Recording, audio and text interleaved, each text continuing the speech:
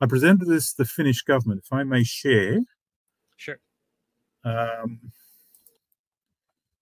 Because I did actually find something from the 70s.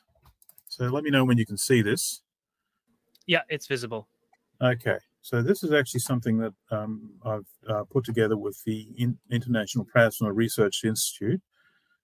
And so I wanted the idea to actually investigate the idea of a liquid fuel fission system using thorium as the fuel.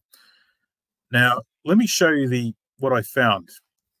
And I'm still, my brain is still hurting when I look at this. This is uranium.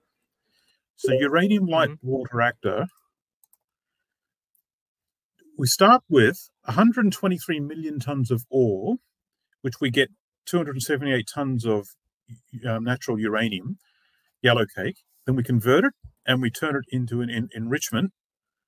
And from that, we make 32.9 tons of nuclear fuel assembly rods. Okay. And we generate 10,000 gigawatt hours of electrical power across a year, assuming 91% availability. At the end of that, when it's all burned up, 96% of that fuel is waste, because most of it, we're only interested in the uranium-235 isotope, and the rest of it is U-238. Okay. Right. Here's thorium. 280 tons of mineral sands to get 1.4 tons of natural thorium, which we convert straight to a thorium fluoride salt. There's various different versions of that. And we pour that in the reactor, and we have 10,000 gigawatt hours of electrical power. So we're doing the same thing. And only 1% of the fuel is unburned, and then you've got to store it. So we're talking about 13 kilograms after a year's production. So 13 kilograms versus, yeah, right. So the number's huge. So is it real? So what I found was this.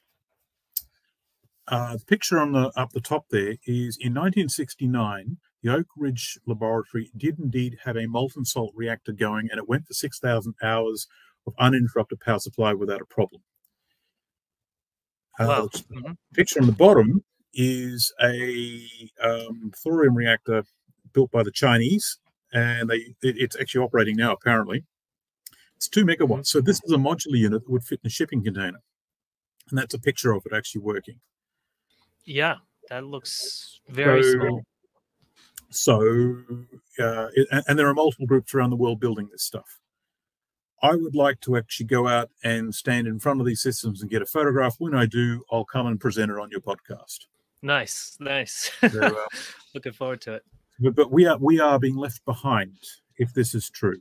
Now, the reason why this was shut down, in the 70s, they actually worked this out, that there was no oil shortage or energy shortage at the time, right? And so nuclear was a way of making a shitload of money, and uranium made more money than thorium. This is liquid fuel, not solid fuel, because when you discuss thorium, they direct you to solid fuel, which has its problems. So liquid fuel, you're being gaslit language away from that to, from liquid fuel to solid fuel. And that was quite apparent to me. So why are you doing that to me? So at the time, as I understand it, they wanted jobs and employment, and they also wanted a civilian uranium nuclear fleet, which would camouflage the nuclear weapons industry, whereas if you went thorium, you couldn't do that. Okay. Anyway, so that is, let me just stop sharing. That is a long-winded answer to your question. Well, it was a good answer. Good answer. Thank you. I'm going in this direction. If it's successful, I will come and tell you about it. If I'm not successful, I'll come and tell you about it. But work's been done. Yeah. So it seems like thorium is one of the best hopes for the future of energy. Yeah, but there's a lot of bullshit around it. So what's real and what's not? Right. So far, it's appearing to be real.